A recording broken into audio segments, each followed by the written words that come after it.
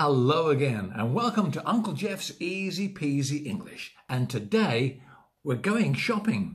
We need to buy another jar of jam or another jar of marmalade. Orange marmalade. Jam is blackcurrant, strawberry, raspberry. If it's orange, it's marmalade. We need to buy a carton of cream. A carton of cream.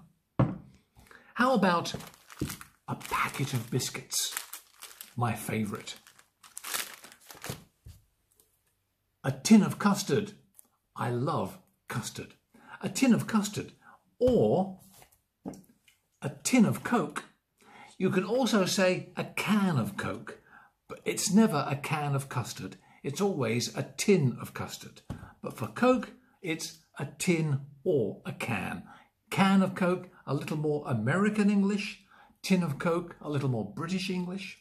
But either is okay. Have a look at Uncle Geoff's board. Here are some more items on our shopping list. How do you buy flowers or grapes? Toothpaste or glue? Milk or orange juice? Shampoo or moisturiser? Or chocolates or tissues? How do you buy them? What about flowers and grapes? You buy a bunch of flowers. A bunch of flowers, a bunch of grapes. What about toothpaste? Toothpaste or glue?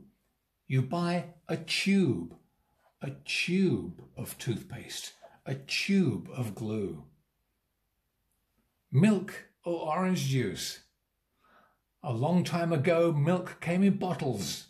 Now they come in cartons. You buy a carton of milk or a carton of orange juice, a carton of cranberry juice.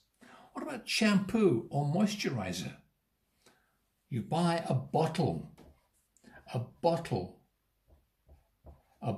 shampoo, a bottle of moisturiser. And the last one, chocolates or tissues. You buy a box of chocolates, a box of tissues. So there we are, the vocabulary of shopping. Thank you for watching. Tell your friends, like, share and subscribe if you have the urge. I'm going to have a biscuit with my cup of tea. We'll see you next time on Uncle Geoff's Easy-Peasy English. Bye-bye for now.